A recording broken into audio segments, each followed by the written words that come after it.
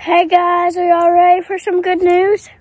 Are you ready for some good news? Are you ready for some good news?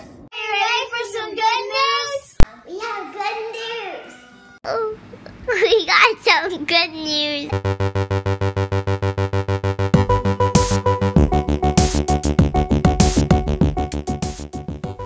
Good morning. What is up, Church at Lake Forest? I'm so excited to get to join you for our weekly worship and live stream this week. And listen, I am pumped up about this morning's message, frankly, because a lot of it is not coming from me. Listen, I have been overwhelmed and consumed just thinking about things lately, pondering. I don't know about you. I don't know where that takes you, but sometimes my mind will take me places that I really don't want to go. And frankly, sometimes maybe shouldn't even go. But the reality is our minds are a battlefield. And for some of us, some of you, and I would include myself in this right now, there may be days where we feel despair, we feel hopeless, we feel an overwhelming sense of anxiety.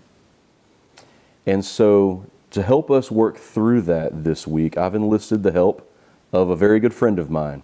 Her name is Heather Palacios. Heather is going to be joining us this morning via Zoom, and I get to interview her, ask her some questions. And so I want you to just lean in, listen to everything she has to say, because she is an amazing woman. Heather Palacios is on staff at Church by the Glades in Coral Springs, Florida. Heather is a speaker, is a women's ministry speaker. She speaks at churches around the country regularly. And what she is most passionate about are issues of mental health. Heather has an amazing website, wonderful.com. She's regularly posting on social media, and she is so encouraging. Listen, for me personally, Heather has been encouraging to me. When I've needed to reach out and talk to someone, occasionally, that's Heather. She is somebody who listens because she's lived it, and she has learned from God, and she has a lot of victory to share with us this morning. All right, so without further ado, y'all give it up for Miss Heather Palacios. Hey, everybody! All right, Heather is amazing, but we are both apparently, at least today, like technologically backwards, because I'll have to show a blooper reel later, but it's been great. So for those of you that don't know, Heather, which most of you won't, but Heather is actually my former boss's wife when I was working in South Florida, when Stephanie and I were at a church there. And she is amazing. Her husband, Raul, is amazing. They've got a couple of great boys and a couple of crazy. How many dogs do you have now? How many golden doodles? Oh, let's talk about that for a second. Come here, Louie. Come here, Louie. Look, this is my 70-pound golden doodle. Oh my goodness, he's bigger than you are. Yeah, he's huge. I say he's a horse, and I'm going to ride him to church. And then this is the famous Fozzie. There's Fozzie. Yep. All right. So Heather is a pastor's wife. Heather is also just an amazing woman, first of all, but she's also an amazing woman leader, female leader, in that she speaks out on mental health just really everywhere. I really think that Heather is at the forefront of speaking to the church and speaking really to society in general when it comes to mental health, because she has a history there. But I don't know, she's just amazing. I know that you're going to be blessed today. I called Heather because she's the most positive person that I know, and yes, exactly. 24, like what you're seeing right now on screen, for whoever's never seen Heather before, that's Heather. Like, that's it. You do, just for instance, give me an example of like announcements that you've done at Church by the Glades, like something crazy that you and Fred or anybody else has been a part of. Like, okay, describe it to us. I'll have to throw something up on screen whenever I show this live. Okay. Well, the one that comes to mind was, there's so many, but the one that was crazy was 2 Christmases ago when we decided to promote the new series coming up in the new year, which was called Genius. So I came out in a complete, authentic Broadway theatrical Einstein head to toe costume. And we also had Galileo, and we also had Socrates. And we had gone to an actual theater costume store just to make sure we were real legit. It wasn't Party City costumes in a bag. But I'm not a thespian. So when I went to say my line, I tilted my head back to just put all this passion into it. And my Einstein wig fell off. And all I had on was a pantyhose cap. But here's the thing. I didn't know it fell off. And the audience started laughing. And Socrates looked at me and he goes, but I couldn't find it. So I was like a cat trying to find my wig.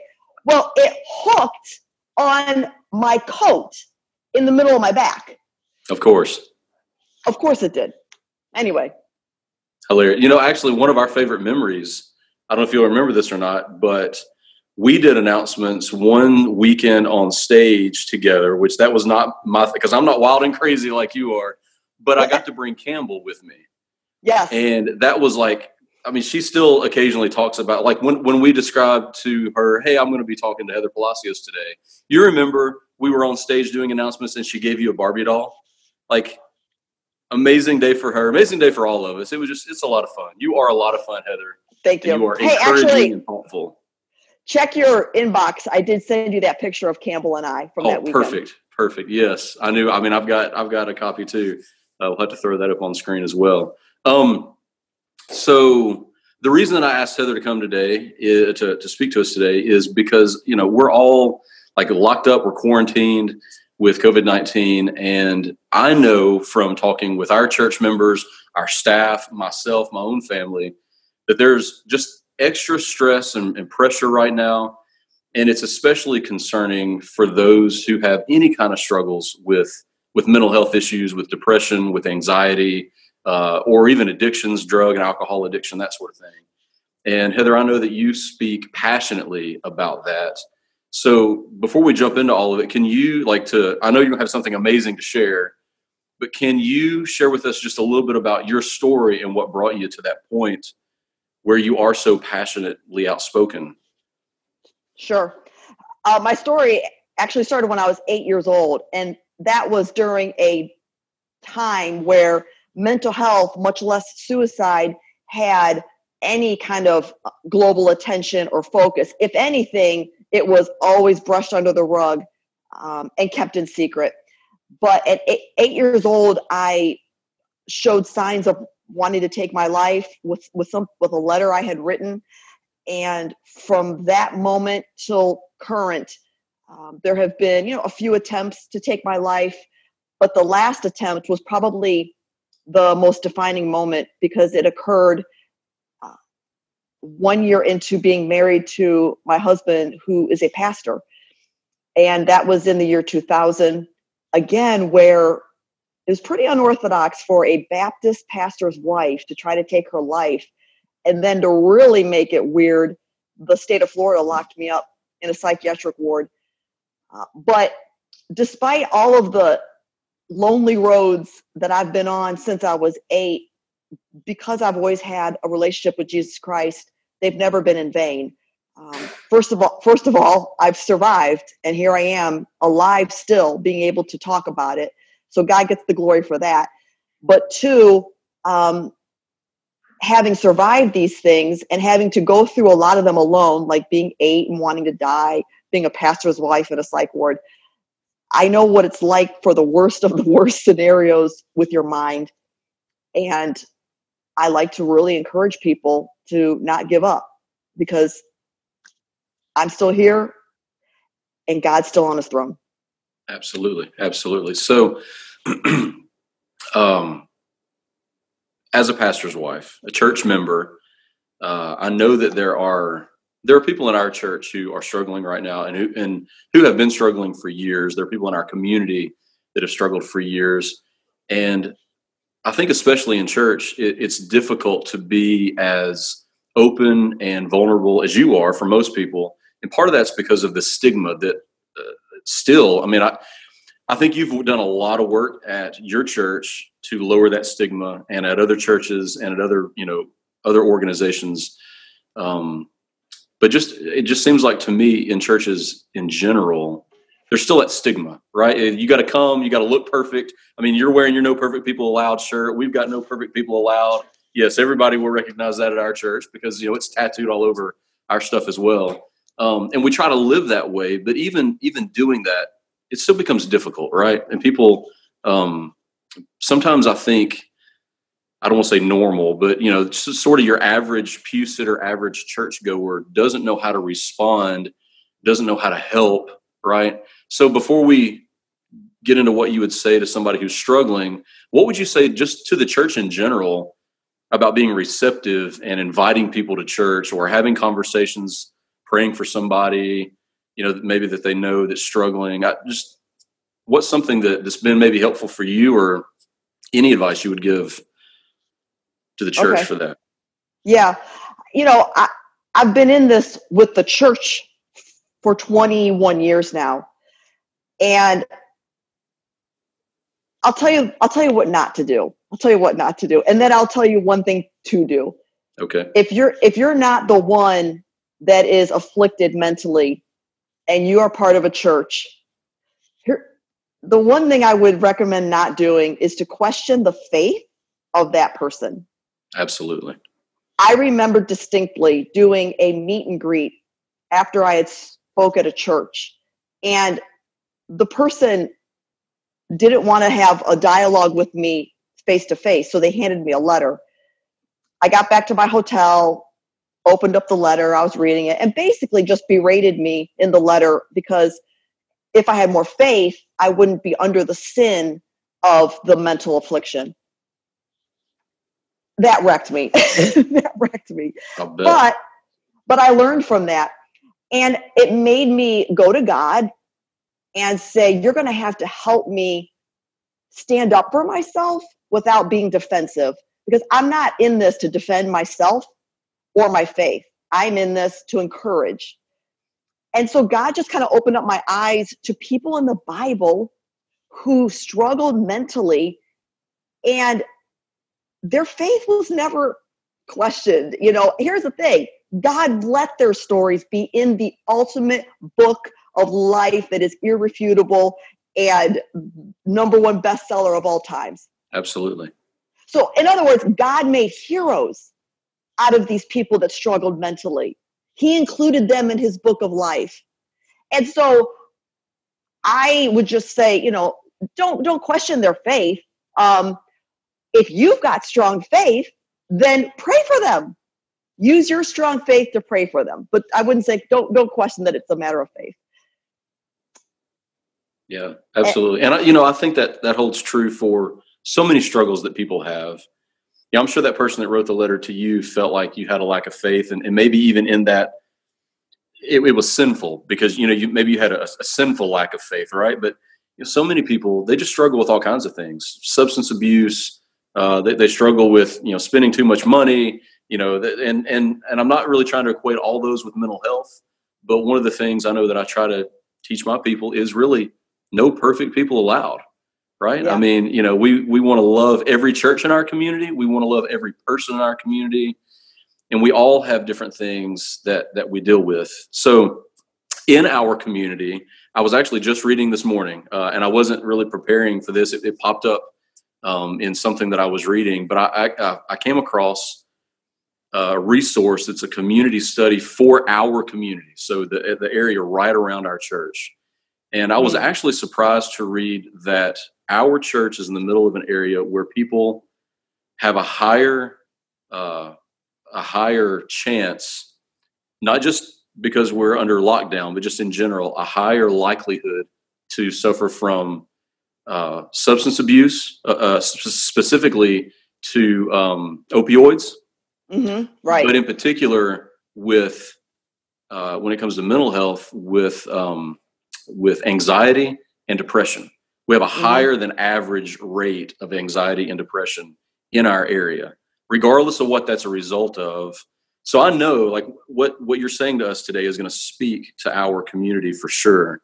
So for those who do struggle, right? They want to do the right thing. I mean, we're talking about moms and dads and husbands and wives, and they come to church. Some weeks they don't. They're working and they're trying to make ends meet and whatever, but they're still struggling with those things, anxiety, depression, and other issues. So we're doing this some good news series. Share with us some good news, because I know you've got a lot that you've lived through and you've shared. Yeah. So I have my own ongoing battle with my mind. I don't say I'm a victim. I say I'm a warrior. I'm a warrior on the mental battlefield, and I'm fighting my battles. That's kind of how I frame it for myself. But in addition to that, I have a huge, huge compassion and heart for addiction, not because of myself, but for the last 9 years, my youngest brother, I have 3 brothers. My baby brother has battled with drug addiction and is currently, his whereabouts are unknown, and is actually hooked on fentanyl, which is very, very, very, it's a Russian roulette taking fentanyl. And so I've just developed a compassion for that addiction and that life. And between the two, I have to go to the Bible with good news, speaking of your series, because y'all are going to forget what I say. It's like crazy lady talking, blah, blah, blah. But I do believe that when I deposit the Bible into my story, I am giving people something that is irrefutable and is flawless and is unforgettable, because it stores itself in the belly of your soul, because it's God's living word. So the good news about the addictions with my brother and the ups and downs with that, and my biggest struggle, Pastor Chris, is suicide. It's just a real strong, palpable temptation in my head still to this day. But between those two, I look to the Bible and I see that Elijah in 1 Kings 19, Jonah in Jonah chapter 4, and Moses in Numbers 11, all wanted to die. They had reached a point of despair in their lives where they didn't want to go on anymore. And when you study those 3 stories, you'll find 4 things. Number 1, they talked to God. Number 2, they heard God.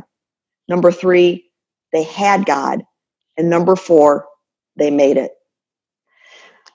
And so that's really what I've been trying to remind myself during this quarantine time, because the number 1 no-no between conventional wisdom, biblical experts, and school book knowledge for someone like myself, the number 1 piece of counsel is don't isolate.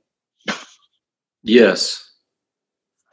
So what do you do when the federal government mandates that you have to isolate? It's like, God, is this some kind of joke? But Jonah, Elijah, and Moses were all alone when they wanted to give up, but they still had God, and Absolutely. they got through it. And so I might be alone, I might be isolated, but I still have the company of God. And if God is all I have left, I have everything I need. Absolutely. That is awesome. So what were those 4 things real quick? Because I know somebody's out there writing them down. What were the 4 things that you said? They talked to God. They listened to God. They had God, and they made it. So you're talking about your 4 things, and just those men of the Bible who God used in amazing ways, right? What I have seen in you and just like pour out of you when you speak on stage, and you blog about this, and I'm sure you've got video blogs. I know you do, because I've watched them. You put it on Instagram. Like I do screenshots. I mean, in case you're wondering out there, when I'm struggling myself, and I do struggle from time to time too, with some of the same thoughts that I'm sure are similar thoughts that Heather's had. You've been an encouragement to me, right? So I'll scroll through Instagram or whatever, and I'll see things that you've posted, and I screenshot. And the things that I screenshot all the time are your lists. You've got lists on your website, which we're going to, put up on the screen too.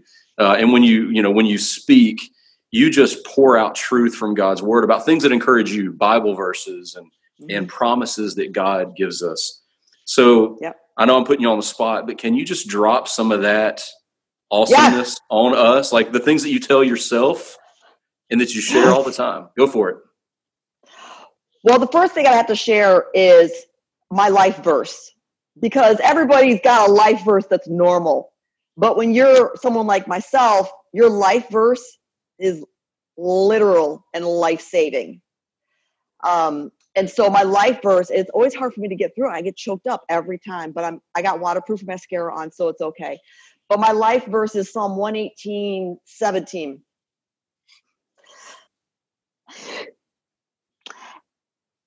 And it says, I will not die, but I will live to tell what the Lord has done. And I can't get through it without getting emotional, because I'm like, all these times where I have been critically in danger of wanting to give up, I haven't. And God has allowed me to tell that story. And I have made these hospital visits to people who their prognosis looked horrible. They were on life support. Doctors were advising parents to pull the plug, all kinds of things. And I've seen them, some of them make it and come through on the other side and tell their story. And so to see me not give up for good, and God let me tell my story, and watch somebody else not give up for good and tell their story, watching that unfold means that the enemy is losing, and that the carpenters in heaven are very busy in overtime building a lot more castles and rooms. Absolutely. That is awesome. Thank you, really, for sharing that with us. Your amazing life verse. There was a verse, I'm not going to quote it right, so I'm going to grab my Bible. You may be able to quote it. It's 1 Corinthians 10:13. Oh yeah, I love that one. Can you off the top of your head, can you quote it? Let's race. I'm opening my Bible. Yeah. So I've done 2 video blogs during this quarantine. It was myself as a bipolar, suicidal person, and my friend Ryan as an addict. And we were like, we got to find a Bible verse to get through this thing. And it's in 1 Corinthians 10:13, where it's talking about temptation. And it says that he being God will always help you find a way out. Out of what? Out of your bad circumstances? No. Out of your mental turmoil? No. Out of your addiction? No. He will always help you find a way out of the temptation you're having. And that is so promising, because it doesn't qualify a certain temptation. So it doesn't just mean pornography. It doesn't just mean gambling. It means someone like myself who gets tempted to quit and take her life. And it means someone that gets tempted to take another hit from a pipe or a needle. And it's like, God's like, look, I will help you find a way out. If you believe in me, we're going to get out of this temptation together. Yes. It says that God is faithful too. Mm-hmm. So when I teach this verse, I swear sometimes there are things that I just want to have tattooed on me somewhere so that I never forget them. But when I teach this verse, I teach it that we serve a never, never, always God. We are never alone. He never gives us too much that we can't handle with him. And he always gives us a way out. God is amazing that way for all of us.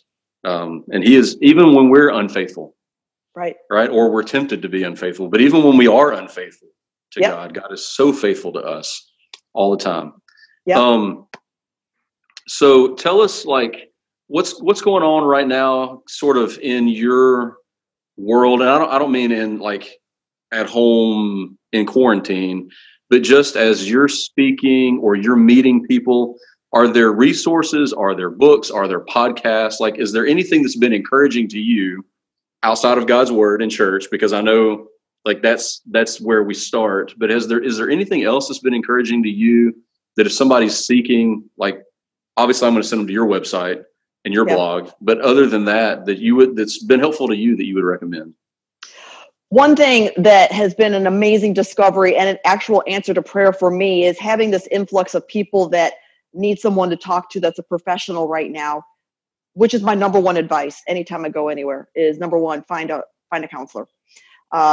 Well, what do you do in quarantine when you can't be 6 feet near anybody? How do you go to your counselor? And thankfully, because of the laws and the whole virtual doctor system has expanded to include mental doctors as well.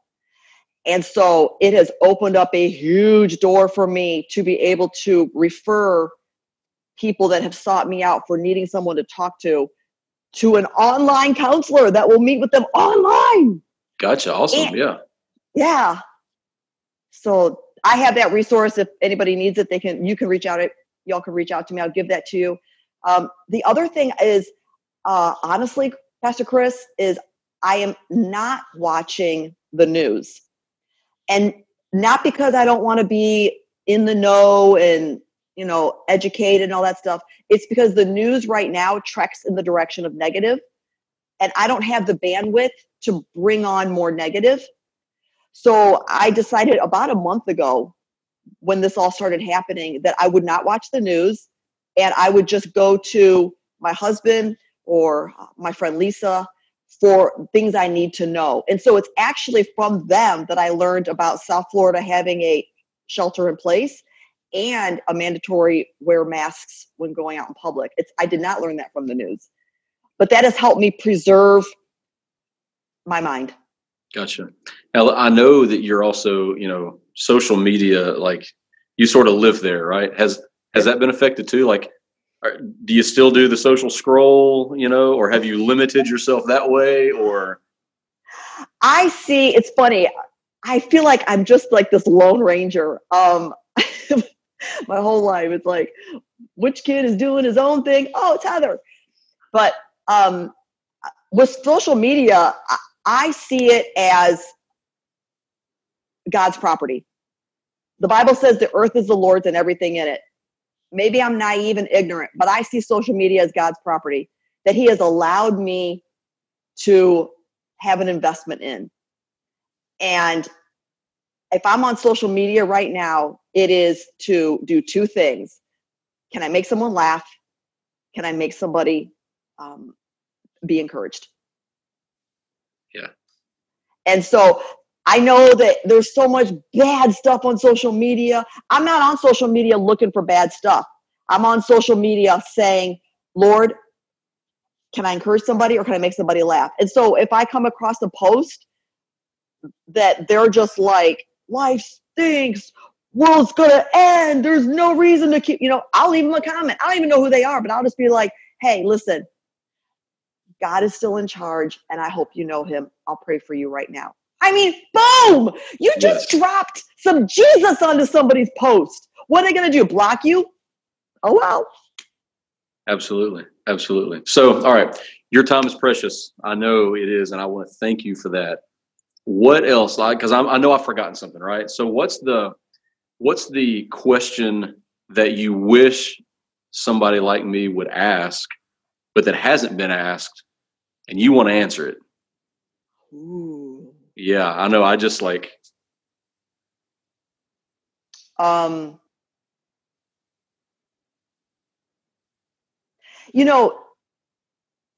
Just remember that there are people that are struggling mentally that don't show it.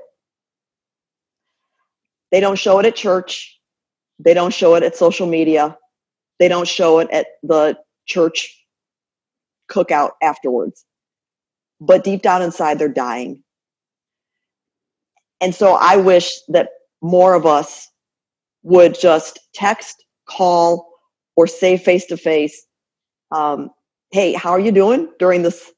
Is there anything I can do for you? And wait for them to answer. Gotcha. And if they're like, no, everything's great, be like, that's awesome. So happy for you. Just wanted to check. But there will be one person who will answer it and shock you. Yeah. And when they shock you, also give thanks because God just used you. Yeah, absolutely. I'm so glad that you said that, because in my second job, my day-to-day 9 to 5 outside of the church job, I do sales. And so I go business to business, and, it's about relationship building and talking with people and that sort of thing. And I can't tell you how many times when I've simply asked the question, how are you doing today? Sometimes the first time I meet somebody, like it's inside of them dying to get out. They don't know that I'm a pastor, that I'm this random dude that stops by and asks them how their day was. And I can't tell you how many times, like, it's come to tears and prayer and just like come to Jesus moments. Yep. Just because I asked. Yes. But that is so true. Thank you again for sharing that. Just remind we all need a reminder, right? We all need a reminder. Yeah. Well, thank you for your time. Yes, we miss you guys so much. One of these days we're going to get back down to South Florida and take a little family vacation and come back home. We love Pastor David and Miss Lisa. We love you guys. We miss everybody. And, I probably shouldn't say this on the internet, but if you see Zane, tell him hello from Campbell, because, she still misses Zane. I'm just saying. I think you should betroth them. Yeah, there you go. All right. Hey, I love the Psych family, and I love what you guys are doing up there. And I know your church, if they're a reflection of your family, that you guys are going to take so much turf for heaven. So keep at it. Love you guys. Thank you. Love you, Heather. Absolutely.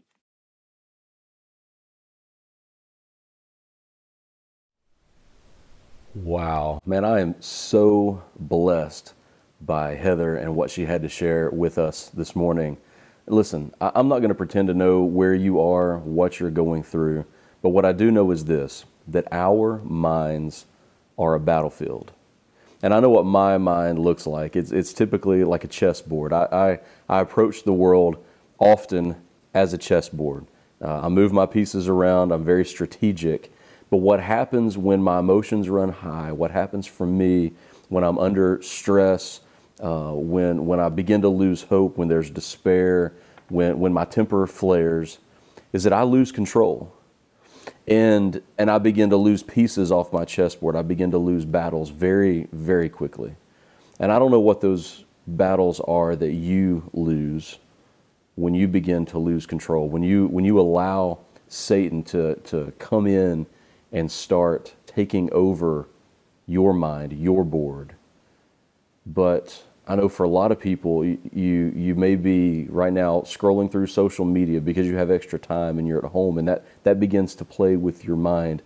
You're a mom sitting at home and you got a couple of kids like we do, and you scroll through and you see just that what seems to be this superwoman, Wonder Woman, amazing mom. Her kids match, and she's taking pictures, and she's got some craft that they're doing, and she's, the homeschool diva, and you start thinking to yourself like, wow, that is amazing. I feel so bad because my kids have not gotten out of their pajamas today. I've not gotten out of my pajamas. My kids haven't been out of their pajamas in days. As a matter of fact, I'm not even sure if I've seen my kids today, right? And so it really, our minds just start playing tricks on us. Sometimes you may be the kind of person, male or female, that just, you don't even understand it. You don't know why it happens, but there are just some days that you just feel weepy. It's not like you go through the day crying constantly, but there's just this overwhelming sense of sadness, and it's not like somebody's said something to you or done something to you that set you off. There's just some days where you don't know what's wrong, but you know that there's something wrong. And so that starts to play on your mind. There may be some of you who, like Heather, and quite honestly, like me, if I'm completely open and vulnerable, where those days, those thoughts, those times when It seems like Satan has just wiped every piece off of my board, and it's just me and the king. I'm a little pawn, maybe I'm a knight, and the king is left because he's the King of Kings and Lord of Lords. And there are just some days when I feel like, God, I have lost it all. I might as well just throw in the towel. I might as well just end it all. But on those days when it's just me and the king on the board, all we need is just me and the king to win.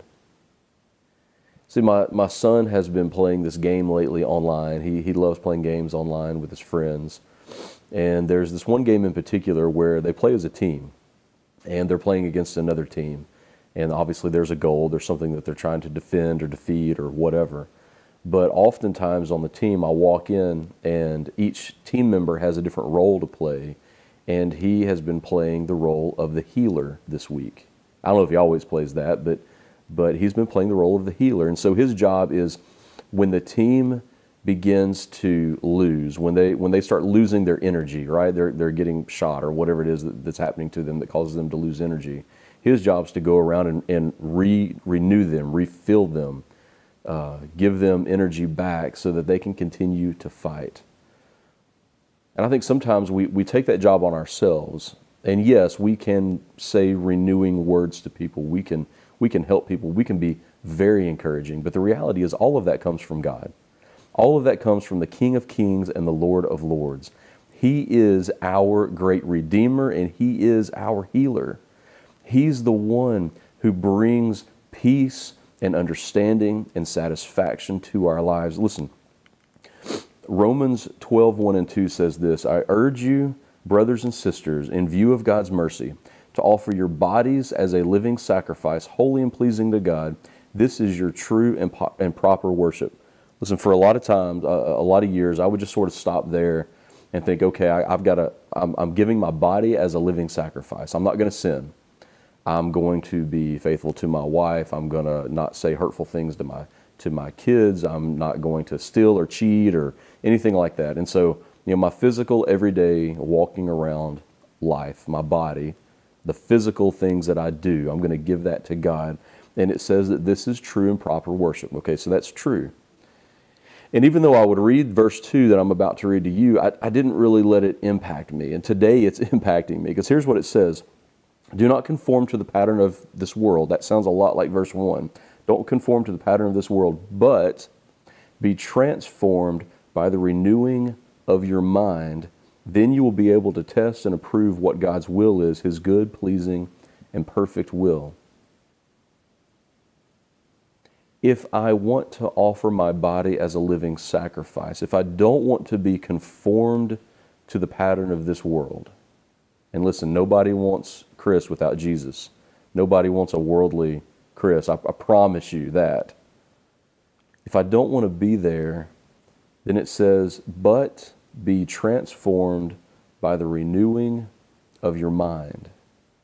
Listen, God wants to renew your mind. God wants to help you win the battle. And so when it's just you and God on the chessboard and you feel like that's all you've got left, that's all you need is you and God. But what's amazing about God is He begins to renew you. He begins to renew your life. And what's different between, playing with God and actually playing chess is that He makes the rules, so He gets to put all the pieces back on the board for you. Listen, God is the kind of God who wants to put your life back together, who wants to give you everything that you need to survive, and not just to survive, but to thrive. Jesus said, I've come that you may have life and have it more abundantly. In the end, Satan will be defeated. Do not let him defeat you today. If you have Jesus as your Savior, you may lose a battle in your mind today, but you will never lose your salvation. This is not a question of your faith. This is a question of your life. This is a question of the quality of life that you're going to have here on earth with yourself, with your family. Let God give you victory today. If you are struggling, call out to Him. If there's a time when you feel like you just don't know where to turn to, you don't know who to talk to, pick up the phone, call me. Send me a message on Messenger, on Facebook if you don't have my phone number. I will respond. As soon as I see that message. Yesterday, I responded to 6 emails from people who were struggling. They didn't all come in all at one time, but I responded to them all at one time. I carved out part of my day to think about what to say to these 6 people. And they were all 6 different issues, but they all boiled down to one thing. They were feeling overwhelming despair because of something going on in their lives. And they were reaching out to somebody. That somebody was me. And so I was able to respond and to pray for them by email. But listen, don't let the tragedies, the struggles, the pressures, the stress of this world so overwhelm you that you completely turn your back on this world. This world loves you. People in this world love you. Your family loves you. God loves you. He put you here for a purpose. God loved you so much that He sent His one and only Son to die for you. If you have never trusted Jesus as your Savior and you are struggling with the battlefield of your mind, you're not on the winning side yet. Jesus wants to save you. Jesus wants to redeem you, to buy you back. He has traded Himself in to get your peace back on the board. That's what Jesus did for you. He lived a perfect, sinless life. He gave His life a couple thousand years ago as a sacrifice to die on a cross, but He didn't stay dead. On the 3rd day, He rose again. In that act, what He did for you was something you couldn't do for yourself. The Bible teaches us that we are all sinners, that none of us are perfect, and that because we're sinners, we need a Savior, and that Savior is Jesus Christ. Listen, all healing comes from God, and it starts with Jesus. He has made us more than conquerors. We are overcomers. We are warriors who will be victorious. So listen, this morning, wherever you are, if you've never trusted Jesus, make this your prayer. Just close your eyes and bow your heads if you want to, or you can look directly at the screen. But what God teaches us is if we believe that Jesus died and rose again, and we confess with our mouths, we say with our mouths what's in our hearts, what we actually believe, that Jesus will save us. So prayer is the way that we talk to God. So make this your prayer this morning. Just say something like this. There's nothing magic about the words. It's just what we do. Say something like this. Dear Jesus, I love you. Thank you for loving me. I know that I need a Savior and I need help right now. I confess that I'm a sinner. And I thank you for paying for my sins. Jesus, I love you. I want to make you the Lord of my life. I want to live my life for you. Thank you for saving me. Thank you for calling me a child of God. In Jesus' name I pray, amen. Listen, if you prayed that prayer this morning, let somebody know. Leave a comment on Facebook, leave a comment on YouTube.